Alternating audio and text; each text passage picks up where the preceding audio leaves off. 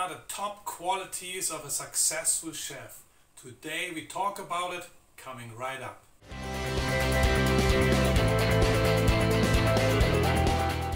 What's cooking, guys? Marcel here again from Slamming It Out. Thank you for watching this video. I'm a professional chef and author, and my channel is for all who want to become a professional chef and make career abroad. And if you are new here, then please consider to subscribe to my channel if you want to see more content like this. So what are the 3 top qualities you definitely need to have as a chef? In my opinion, is number 1, passion. Number 2 is stamina, and number 3 is leadership. Passion is the quality number 1 you definitely must have. I think that goes without question. If you don't have a passion for food, then what the hell are you doing in the kitchen? You better find something else. So there should be an interest in food and cooking, or in the restaurant business. When I was a young boy, not even 10 years old, I was already interested in cooking. I spent time with my mom in the kitchen. I wrote down recipes in my little recipe book. So there was a passion already for food. So a few years later, when I was 15, I had the opportunity to work in a professional hotel kitchen. That was actually a trial run. That was just for me to see if I like the kitchen, for me to see what's going on inside a professional hotel kitchen. How are the chefs doing? How do they behave? How do they talk? And all this kind of stuff. So after 2 weeks, I finished this little traineeship, or whatever you want to call it. There was no salary involved, nothing. We worked, I think, 6 or 8 hours a day. And at the end of the 2 weeks, me and my buddy received a big fat bowl of ice cream. That was it. That was, I think, in 1992.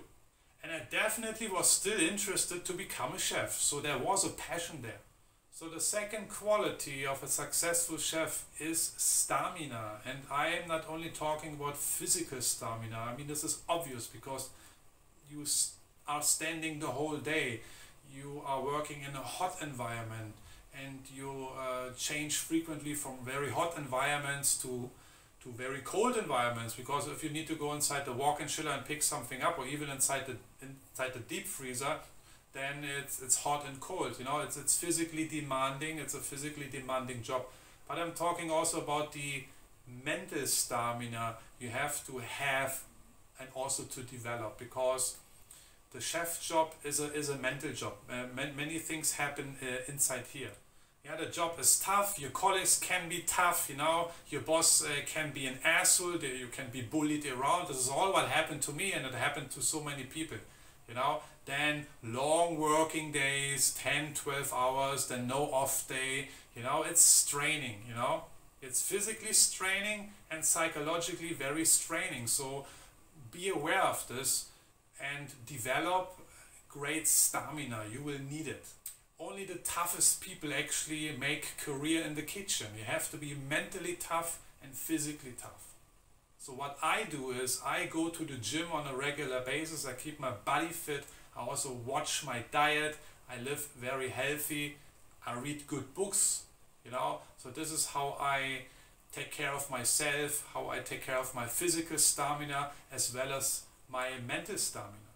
And the third quality of a good cook and great chef are leadership skills and abilities. This is what you definitely need to develop when you want to become a chef, executive chef, when you want to make a career in the kitchen. Kitchen is a team sport. You work with people, you work with human beings, and it's therefore very important that you develop leadership skills. If you just want to stay a normal small cook in the kitchen, then probably you don't need to develop leadership skills so much. But if you want to make career, if you want to grow, if you want to lead teams, if you want to take more and more responsibility, you definitely have to work on your leadership skills. So leadership skills are very crucial. This topic of leadership skills actually deserves another video, and I will definitely shoot one in the future.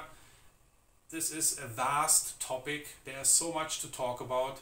And I also dedicate a significant amount of time to develop my leadership skills. I have been developing my leadership skills because I am a leader and I'm running professional kitchens, and I am in charge of dozens of people.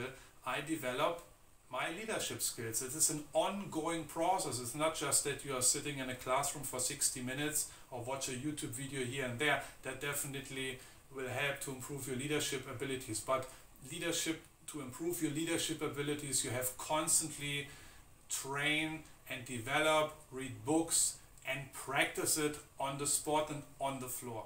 So that's it for today, guys. I was talking about, in my opinion, the 3 most important qualities a good cook and chef need to have. This is passion, stamina and leadership skills. If you have questions or need any other advice, please let me know in the comment sections. I'm happy to answer any kind of questions. And of course, I highly recommend my book, which I have written, Slamming It Out, How I Got Shit Done in 5-Star Kitchens, what TV chefs don't tell you. In this book you can find tons of useful tips, tricks and other tools. If you want to become a chef, if you're serious about it, you can find plenty of advice in this book. It's available on Amazon and Kindle for purchase. And yeah, go check it out.